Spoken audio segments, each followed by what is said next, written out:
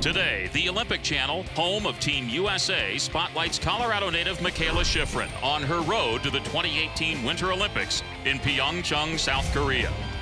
At age 18 in Sochi, Shiffrin became the youngest Olympic slalom gold medalist ever, and she's only continued her dominance since then. You're seeing the best slalom skier not only this year, but in history as Mikaela Shiffrin gets the three-peat. Last month at the World Championships in St. Moritz, the 21-year-old followed her silver medal-winning performance in the giant slalom with her third consecutive world title in the slalom, topping the field by the largest winning margin in 47 years.